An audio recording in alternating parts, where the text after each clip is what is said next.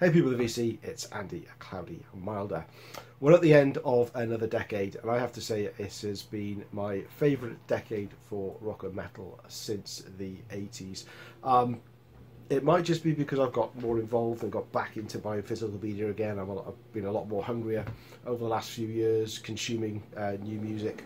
But over the last 10 years there has been an amazing amount of albums from new bands and the classic bands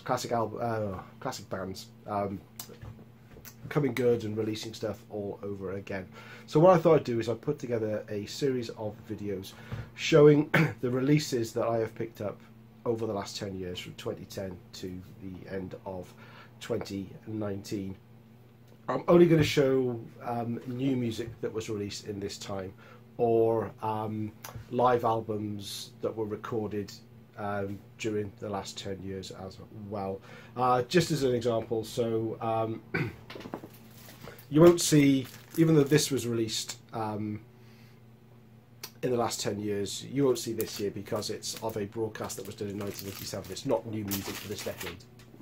You will see this though, because might have mentioned I went to this gig, because it is a live show that was recorded during the last 10 years, even though the set list is pretty much exactly the same.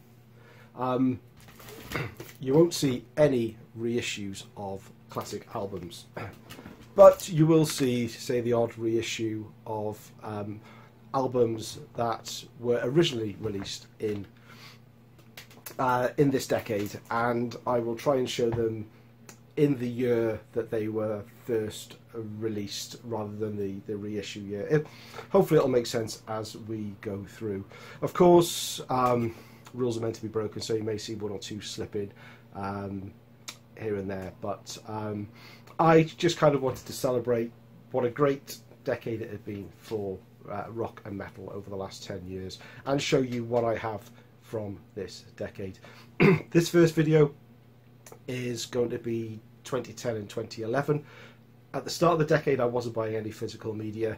I was really listening to a lot, or getting back into a lot of 80s metal, to be honest with you, so there weren't so many pickups, and retrospectively most of the stuff you'll see in here, certainly the vinyl, is retrospective. I didn't start picking up any vinyl until about 2014. So 2011, 2010, 2011 will be a video, 2012 and 2013 will be one, and then there'll be one video per year after that, because it just kind of exploded as I got into vinyl and CDs again, big time. I hope you enjoy this series, and talk to me in the comments about albums that you have from the particular years, but I may not have heard of, certainly in the earlier years. Anyway, let's get on with 2010.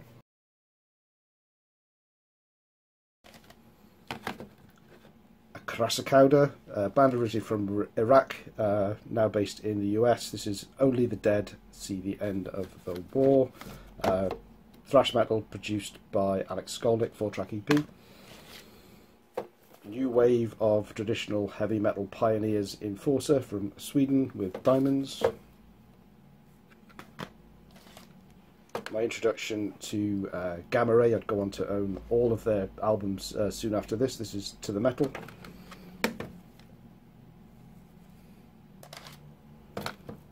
Ozzy Osbourne, Scream. Not that big a fan of Ozzy, to be honest with you. I think this is the only post-80s album I have. Painside from Brazil. Great traditional heavy metal with vocals, sound like a bit like Bruce Dickinson. Dark World Burden is the album. Rabid Bitch of the North, Out of the Kennel. 5-track EP, traditional heavy metal from Belfast, Ireland, I think. And Sinbreed, When Worlds Collide. This is their debut album, heavy metal from Germany. I only have two albums that were originally released in 2010 on vinyl. The first being Iron Maiden's 15th album, The Final Frontier, which I also have on CD.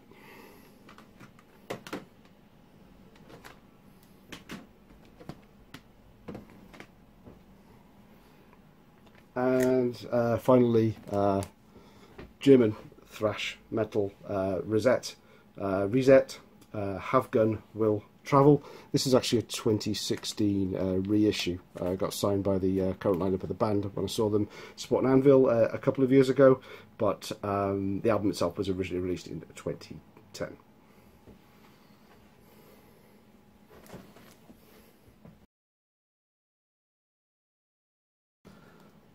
Much like 2010, the number of 2011 releases I have is very limited. I think there's only 3 here. So we'll start off with one of my favourite Anthrax albums, actually, which is Worship Music. Absolutely great album, this one. Got some of my favourite Anthrax songs on it, to be honest with you. I think it's a fantastic return to form with Joey Belladonna. I also have this one on CD as well.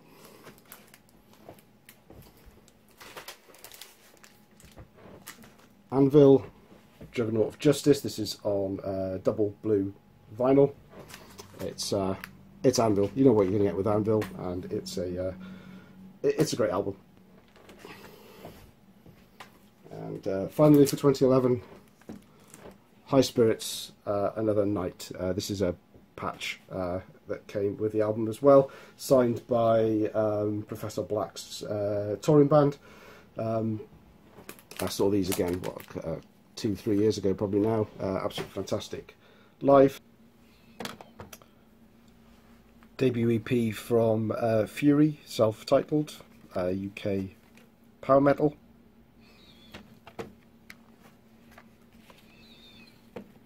Gamma Ray, Skeletons and Majesties. This is a mini album. Kind of contains a couple of new tracks, some acoustics, some live stuff, I think. I'll buy anything Gamma Ray though. Hell, Human Remains. This was originally a new wave of British heavy metal band formed by Dave Halliday. He's the guy that taught Andy Sneap how to play guitar, basically. A very sort of theatrical heavy metal. Andy Sneap reformed the band and kind of released for the first time a lot of the original Dave Halliday material. Iron Kingdom, Canadian heavy metal, very similar to Iron Maiden, but no clone, that's for sure. This is Curse of the Voodoo Queen.